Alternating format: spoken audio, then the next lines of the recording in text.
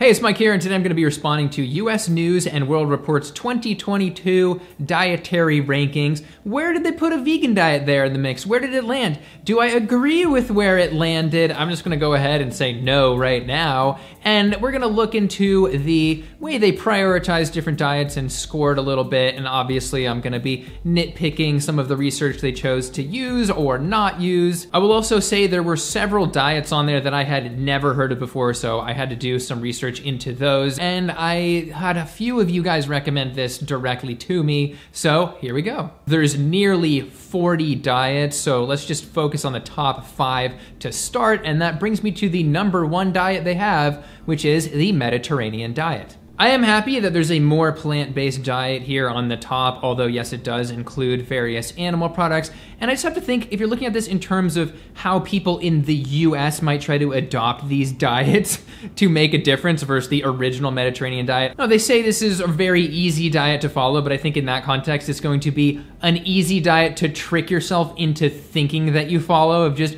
oh yeah, I love putting olive oil on everything and drinking wine. But I feel like people are just gonna go out and get drunk at like the Olive Garden and just eat a bunch of refined wheat and forget how much meat they're actually eating.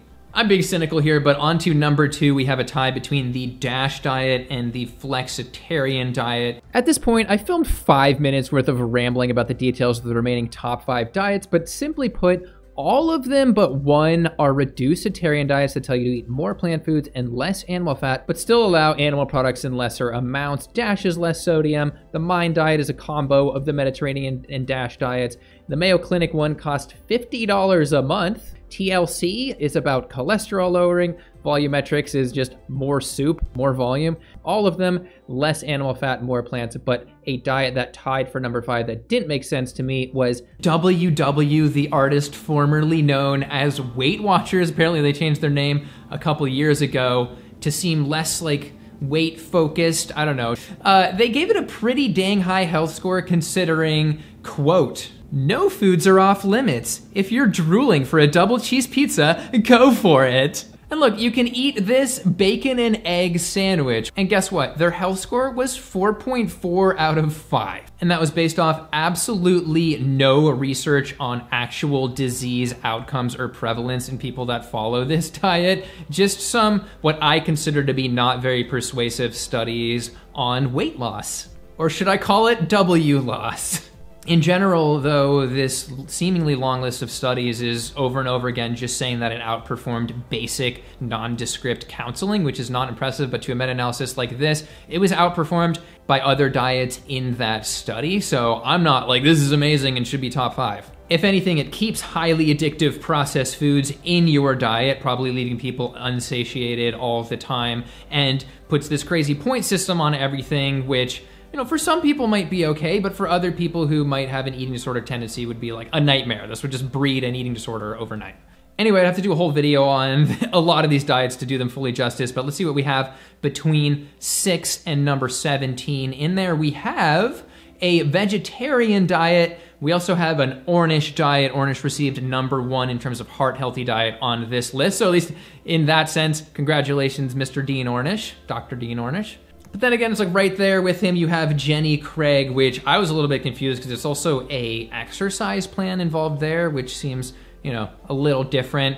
They also have Dr. Weil's diet, and this is a guy who I've just seen over and over again make pseudoscientific claims. I mean, there's write-ups like this one that go into detail about them, so I'm surprised that he's on here when they put something like, spoiler alert, for Cert Food diet, which I'm not really gonna cover, is like way down at the bottom for not being science-based. Anyway, scrolling down past some more random diets, down at number 17, we have a vegan diet. They ranked it as a very middle-of-the-road diet. I'm just happy that it beat out the low-carb diets, which are thankfully all at the bottom. We have things like Atkins and Paleo and Keto and Whole30 down at the bottom. Makes me happy. And I will say they gave it a lower health score than I would have given it, obviously. And we have to remember that Weight Watchers was 4.4 out of 5. The vegetarian diet was actually 4.2 out of 5. They gave the vegan diet just a 3.3 out of 5, which is interesting because So many studies again and again show that a vegan diet outperforms a vegetarian diet in terms of various disease risks. For example, vegans in the US average normal BMI when the vegetarians average overweight. With such a weight emphasis ranking, I think they would have picked up on that, but they didn't anyway. There also seems to be somewhat of a anti-vegan bias, at least in the copy that they wrote here. For example, they open up a vegan health segment with this recent study on children that only covered 6 children. The way they present this seems, again, biased, but also just not very educated. They start off by saying the study was published in Science Daily, which was actually just a news site and not a journal. It was published in a completely different journal. And one of the shots that they fire at veganism in that paragraph is that the vegan children were low in LDL and HDL cholesterol, which are essential amino acids.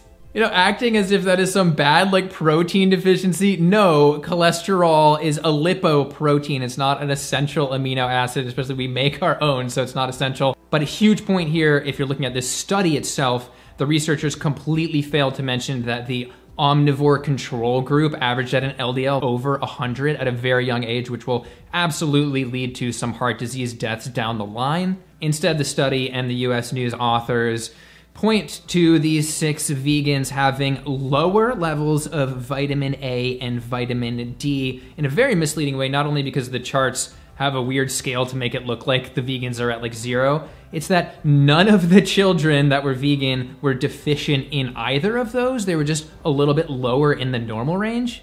Instead, they make it seem like, oh no, all these vegans are deficient on their diet. Oh no, our vegans, they're broken. It's also weird that they didn't sound the alarm that a bunch of the omnivore children had very low folate levels. It's a small chart, but 360 is the cutoff for deficiency. A bunch of those children, meat eaters, were past there, or very close, and the vegans did really well in folate. And again, folate is the main cause of birth defects worldwide when it's low.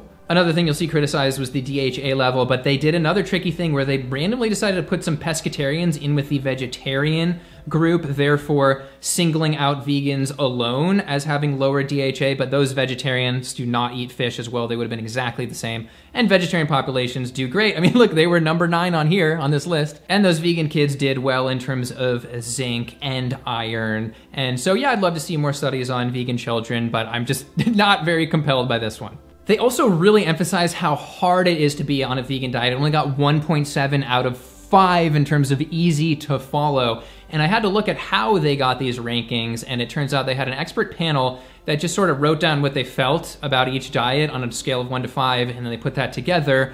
Well, it appears that none of these experts have tried a vegan diet, at least anytime recently, because it is getting heck of a lot easier. I mean, compared to something like Weight Watchers, which they ranked twice as easy, where you have to count points in every little thing you eat. Well, no, you just have a transition period when you're vegan. And then 2 or 3 weeks in, a vegan diet becomes just like muscle memory. At least that's my experience and the experience of a lot of other people. But I was happy to see that these experts did rank a vegan diet high in terms of heart health at number 4, and in terms of diabetes health at number 2. But it's kind of strange that with those 2 huge diseases, one of them being the leading killer, doing so well in that, and then number 17. Shows where their priorities are. They also had, some good studies in there on the weight loss effects, but they left out the Broad study. They left out that vegans average normal BMI in the US, so they didn't score it as high as I think it should have been. And it was really interesting because right past a vegan diet, they put the Engine 2 diet, which is, of course, Rip Esselstyn, Dr. Esselstyn's son, and his diet, which is a vegan diet that is focused more on whole foods and meant to be a heart disease reversal diet.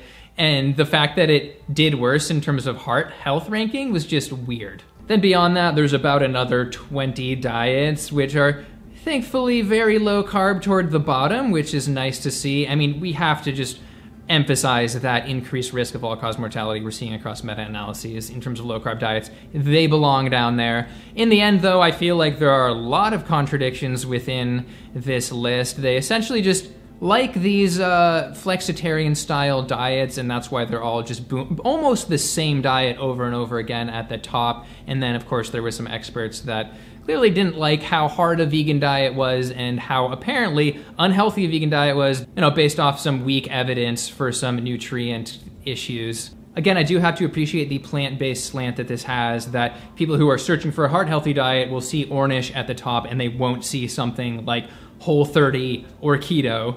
But to give a diet where you're including a double cheese pizza and bacon and egg sandwiches a higher health ranking than a vegan diet or a whole food vegan diet beyond that is definitely, in my book, very wrong. All right, that's it for today. Let me know what you think about these rankings. Which diet do you think was surprising for you? So feel free to like the video, subscribe if you haven't already, and I'll see you in the next one. Thanks for watching.